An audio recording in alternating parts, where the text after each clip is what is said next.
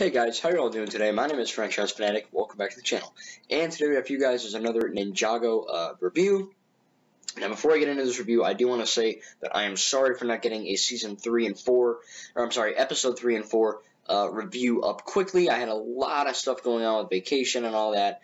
But what I decided to today, since episode 5 and 6 released, is make a review for episodes 3, 4, 5, and 6, or as you're going to see in the title, 3 through 6. So, before we get started, I have the names here that I pulled up on the Ninjago Season 11 wiki page. So, Episode 3, aka 101, is called A Rocky Start. Now, this one essentially begins with the ninja going on vacation, right? They can't find anything to do, as we remember from Episode 1 and 2. And they essentially, oh shit, you know what, before I start, I better say spoilers. If you have not seen any of these episodes, there are heavy spoilers in this thing. So anyway, sorry, I'll put that in the title. With that being said, there are spoilers. So the ninja have nothing to do, and essentially they, Master Wu's like, you need to go find something to do, you guys are stupid, you guys are fat and lazy, whatever. So they're like, okay, we gotta go do something. So essentially they all go to the desert. They're like, oh, we'll just go there, that's pretty cool. And, I mean, that's basically what Episode 3 is. They leave, they pack, they go to the desert, and while they're in the desert, they find some mirages, and they also find Beetle Ernie, or Beetle Harry, or I think Jay says Beetle something. God, that was last week. So Beetle something. Jay had some funny name for it, Beetle Harry or Beetle Ernie or something. And essentially they run into this beetle, but they kind of outrun it in the land bounty, which is a really cool new vehicle. It seems like every new season we get a new version of the bounty. So they leave, and then in the end you see that there's a bunch of these beetles, and Lloyd's like, this is not good. This is really not good. So that's essentially Episode 3. Now, for A Rocky Start, I'm going to give it we'll give it a 9 out of 10. I think that the episode started a little bit jokey, a little bit too lighthearted, because, again, Ninjago has slight moments of levity, but nothing too where it's like, oh, this is SpongeBob, or this is Adventure Time, or this is, whatever. Regular show, the Lego Ninjago movie even, it's not meant to be a comedy. So I did feel like the worst parts about Episode 1, 2, and 3, A Rocky Start, is the comedy. It just doesn't work when you're dealing with the ninja. And I get it, they're adults, and they play video games, adults play video games, whatever. But at the same time, it's like, so when they do, the latter part of Episode 3 really, really works, and it's tension building, and it's really cool. So again, I'm going to give Episode 3 a 9 out of 10. Now, going into Episode 4, The Belly of the Beast. This is a pretty straightforward one, too. I mean, it begins right where the third one ended, with all these beetles, and they're like, what are we going to do? And it turns out that escaping from these beetles, one of them crashed into the land bounty and destroyed one of their equipment's pieces that they need to, really rocket power out of there and get away from the beetles. And they're like, well, we're screwed out in here. They're kind of on, like, a big land mass, and they're like, what do we do? We can't escape them. We're done. So then Zane and a bunch of other ninja go, okay, what are we going to do? And Zane's like, okay, one of us has to get eaten so that we can go into the belly of the beast, no pun intended, and then extract the, part or piece that they need to fix the land bounty so that they can leave the desert and escape the beetle. And the ninja are like, are you friggin' nuts? That ain't going to work. We're going to die. So Zane's like, you know what? I don't need to breathe in space. I should be fine here too. So they go in, he gets eaten willingly, and he finds it. Long story short, some really cool tension happens where Zane kind of gets captured. Cole falls down a cliff a little bit, and of course they get him out and he's all fine. But as far as the humor goes, I think the humor was less in this episode because it's something to do. And again, Ninjago goes through these phases where, I mean, we've seen it at the beginning of Season 1. We've seen it with the prologue, the, starter season is what you want to call it. And we've also seen it in Season 3, Season 4. The ninja don't really have an enemy to face, so they get jobs, they are bored, they make jokes, they play video games. So, really, yes, Episode 1 through 3, the worst part is the humor, but it fits for the story, so that's why I'm not, destroying it too much. As far as Episode 4, Belly of the Beast, I'd say that the humor goes a little bit less so, because they have something to do, but at the same time, it's like, well, it might not be working. The comedy might not stick. But all in all, I think it's fine. The episode has a lot of cool, intense moments, and it's a really good plot, and we're advancing. Again, this is Episode 4, so we kind of need to get somewhere by now. So them trying to find a quest, they definitely found a quest. This is also where we see Oh, what's his name? Oh, yeah, Clutch Powers. We see Clutch freaking Powers get interviewed, and it's pretty awesome. Sadly, he is not voiced by the same guy who voices Clutch in the movie, although it is canon, so that's kind of cool. But he has an eye patch. He's a little bit of a grizzled person, kind of like Logan. He's a professor now, but he's also not what he seems. We'll get to that in a minute. But yeah, episode 4. I'm gonna give episode 4 I'm gonna give it a 10 out of 10. I thought it was a great episode. The humor worked when it had to, and it had a lot of great cool moments. Going into episode 5 now, the ones that aired today on Cartoon Network: Booby Traps and How to Survive Them. Now, this is where the meat of Season 11, Secrets of the Forbidden Spinjitzu, comes into play. We see them escape the Beatles, and we see Clutch Powers. So basically, they have to go into this volcano that they discover, and they're like, okay, well, the first thing didn't do too well with the Beatles. Let's go into this, pyramid. Why not? It's another adventure. And Clutch Powers also has a reason to get there, which is one of my favorite things about Season 11. Is that it has 11-minute episodes. Now with these 11-minute episodes, there's 30 of them, you can have a lot of character development. You can have one episode solely devoted to one or two groups of characters, and also have that tie into Season 11 as a whole, which is really, really awesome. So essentially, Clutch Powers has his own reason for not going in there, and he's kind of a bit of a scaredy cat now. He kind of really doesn't want to do that. He thinks that his adventuring days are over and that he should give it up and just be a professor, So Gail Gossip is like, you got to go in there, right? And he's like, no, I'm not going in there. Crazy. So that's where the ninja come in, and of course they both have their reasons, and they both go in. They have a bunch of booby traps. Clutch Powers leads them, and he kind of knows his way around, but he also kind of doesn't. You can see that he's starting to get a little bit floppy, kind of like the ninja in the beginning of the episode, which is kind of like that parallel, that they're both kind of rusty right now. Now, with this episode comes not only the exploration of a pyramid and the big inclination of Clutch Powers, but also Asphira. Now, we have seen a bunch of pictures of Asphira on Google and YouTube videos of minifigs of her, just a bunch of cool stuff. But this is the first episode where we see Asphira in the pyramid. Apparently, Zane, as I mentioned, I believe, in the first review, Zane gets these like weird dreams or illusions where Asphira, or a snake, shoots him with fire, and he's dodging and he gets hit, which is like the worst dodge ever. But we actually see Asphira in that vision, and part of the vision, Zane is like, oh, someone let her in there, and she's pissed, and she wants to get out and, seek her vengeance. And Jay accidentally does a thing where he activates it, and Asphira pops out, and we see a little bit of exposition on why she's in there and what she wants to do. The ninja kind of like, okay, whatever, get back in your cave, stupid snake, and she's like, no, I'm gonna get you. And she basically, essentially zaps Kai, the fire ninja, and takes his elemental power of fire and absorbs it into her. Kai hits the ground, and she now, like when she comes out of the cavern, she's the blue snake, kind of like Pythor in a way. But when she absorbs Kai's energy, she is essentially a fire elemental snake, which is really, really cool. We've never seen a snake be able to change elementals or absorb powers, kind of like Skylar, and take their powers, which is really cool. And already Asphira is the most powerful snake. Now, I'm not sure, I could have missed it. So tell me in the comments below, but I don't know what race of snake Asphira is. I don't know if she's Serpentine or Venomari or, any of those.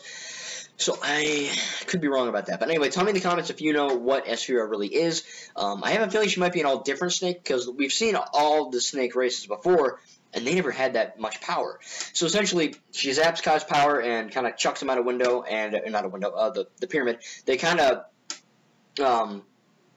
I said that wrong. Shit.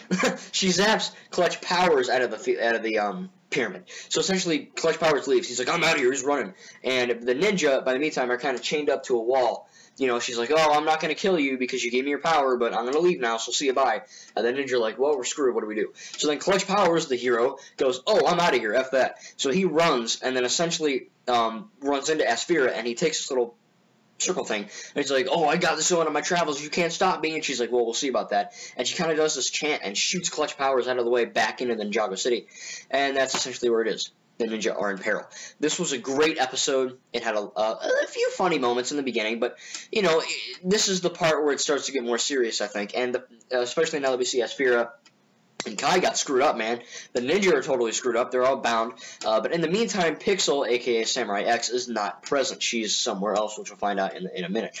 But yeah, I really love this episode. It was so good. It had one or two funny moments that weren't lame or weird, and a lot of cool action scenes and a really good exposition with that spirit. So I'm going to give episode 5 a 10 out of 10. Now, going into episode 6, The News Never Sleeps, this is actually my favorite episode so far, and it has nothing to do with the ninja. In fact, the ninja aren't even in the episode. So it starts out with Lil Nelson. If you remember Lil Nelson, he was in Season 6, Skybound, and he was in the first episode. Essentially, Lil Nelson broke both of his legs, and he's in a wheelchair in Ninjago Hospital. And the ninja, kind of like how we had like Tom Holland and Jake Gyllenhaal in, what's the girl's name? Something. Zoe. Zendaya, that's it, Zendaya. You know, they go to the hospitals and they basically visit sick patients to make them feel better, which is great.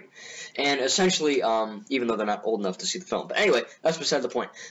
This whole aspect of that in real life plays into Season 6, where the ninja go visit a hospital to see Lil Nelson and make him basically honorary ninja for the day. And Lil Nelson keeps that. You know, he's like, oh, I'm the purple ninja, you know. Darren's the brown ninja, so I could be the friggin' purple ninja.